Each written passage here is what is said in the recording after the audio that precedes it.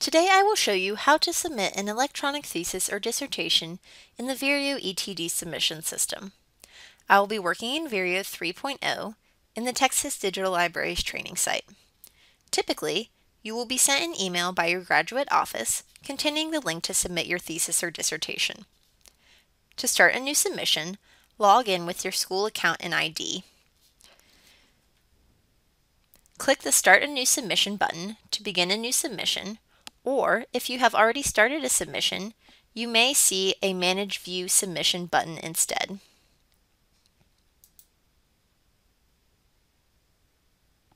After clicking on the Start Your Submission button, you will notice the 5 steps across the top of your screen.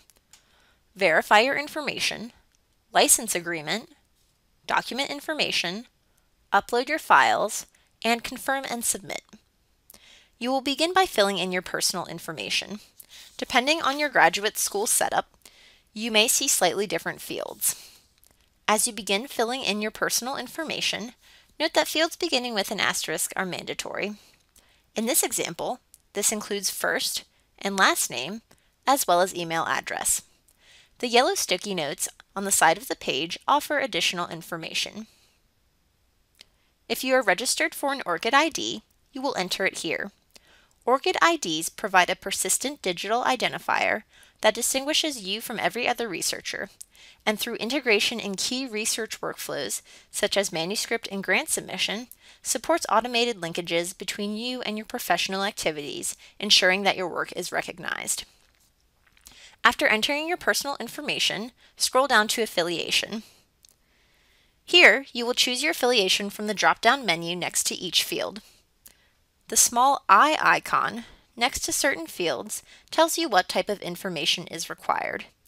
If for some reason you do not see your department, degree, or major as an option in the drop-down menu, then you will need to contact your local graduate office.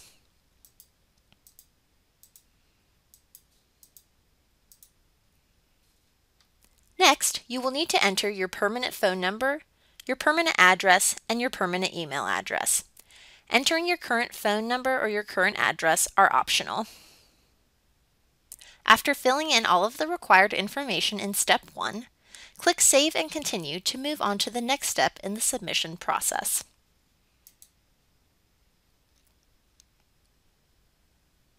The next step in the submission process is accepting the license agreement. You must agree to the license in order to continue with your submission. Carefully read through the license agreement, then click this box to agree. Depending on setup, you may be asked to agree to the UMI publication license. The UMI license agreement is optional for most schools. Read the license carefully to determine if you would like to participate. Check this box to participate, or if not, click Save and Continue to move on to the next step. The next step in the submission process is to fill in the document information for your thesis or dissertation. Again, fields with an asterisk next to them indicate that they are required. Begin with the title of your thesis or dissertation and work your way down the list. When you arrive at the document abstract, be sure to type the abstract directly into the text box. Do not copy and paste from the document, as this may introduce formatting errors. After completing the document info, continue on to the Year Committee section. Here you will need to enter the first and last names, as well as the roles of all of your committee members. If you need to add additional members, click the Add Additional Members button at the bottom of this section. Underneath the Year Committee section, you will need to enter your committee contact email.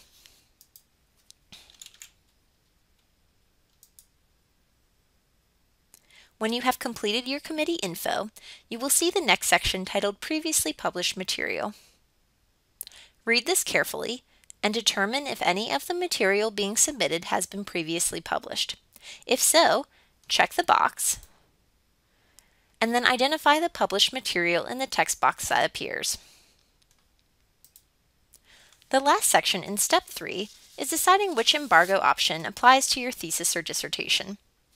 You may have the option to place a temporary or permanent embargo upon publication of your thesis or dissertation. depending on your institution's policies. Select the embargo option, or no embargo, and then click Save and Continue. If you have questions about which embargo option to select, contact your faculty advisor or graduate office.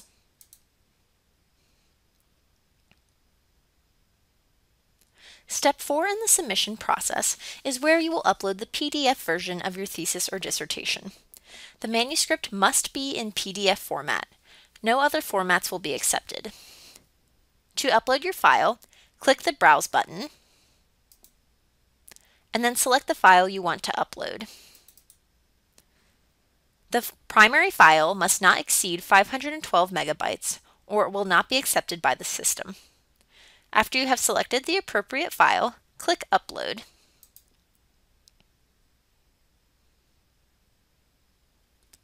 The document will then be uploaded to the system and renamed with your last name, the type of document, and the year you will be graduating. If you make a mistake and choose the wrong file, simply click the Replace Manuscript button to upload the correct file.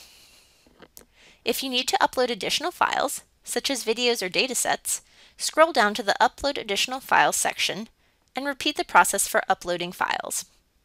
If you have no additional files, or when you are finished uploading your supplemental materials, click Save and Continue to move on to the last step of the submission process.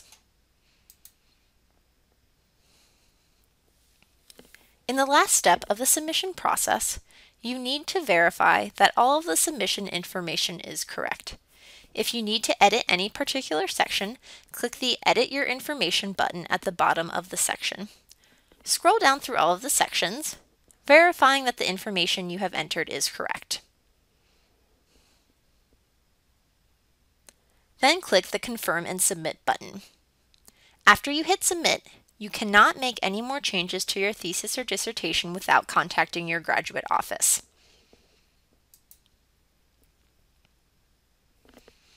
Congratulations! You have successfully submitted your thesis or dissertation.